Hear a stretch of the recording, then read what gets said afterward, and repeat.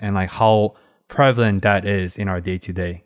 Yeah, so there's our brain has a lot of incoming information through our sensory receptors, and it's too much to process everything all the time. We would just be overwhelmed.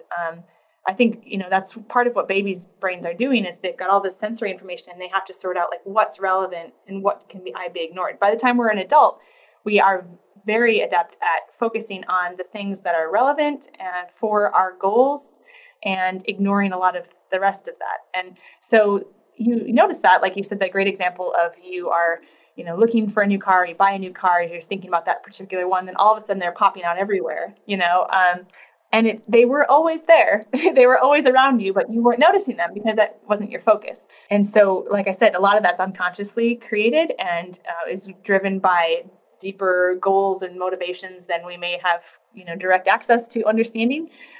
But then some of it we can consciously look for and motivate depending on just shifting our goals.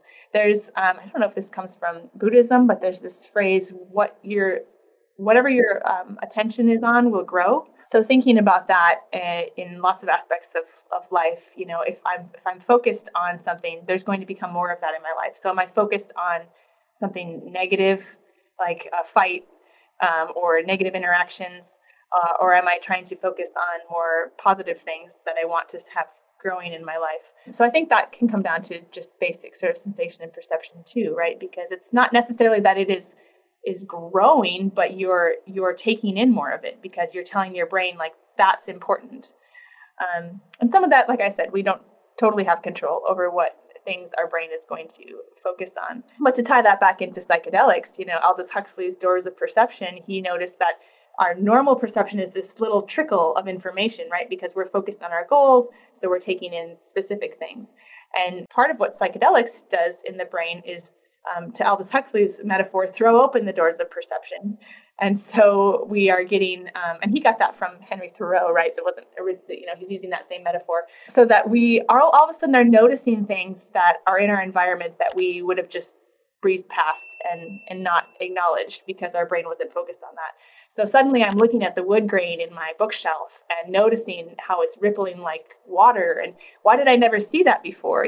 Because most of the time my brain is saying the wood grain is not important. I'm looking for a particular book on this shelf. So I think psychedelics give us a really interesting window into our own perceptual system and the way that our brain usually takes in information and the ability for that to shift through a conscious or unconscious change.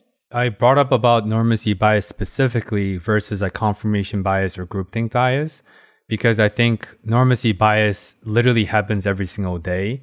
And it also ties into the concept of a hedonistic treadmill, right? Like our internal baseline level of satisfaction always increases when you buy a new shiny car, buy a new house, promotion, new partner, but then it always goes back to the default level. And the most happiness you feel will be the first initial short-term period when you got that new car, when you got that promotions, and then it goes back to zero. And our life is literally a cycle of this. The entirety of our life, we'll do it in our 20s, 30s, 40s, and 50s. And that's what normacy bias is.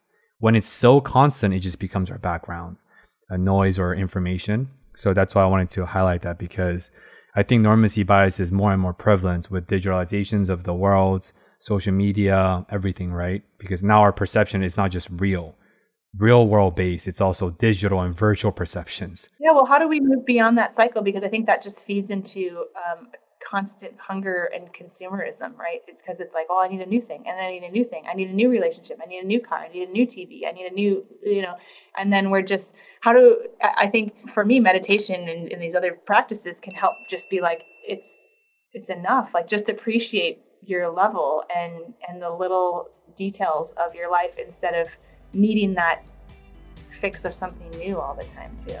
Hey Seekers, if you enjoyed watching that short clip, I strongly recommend clicking here for the full-length episode.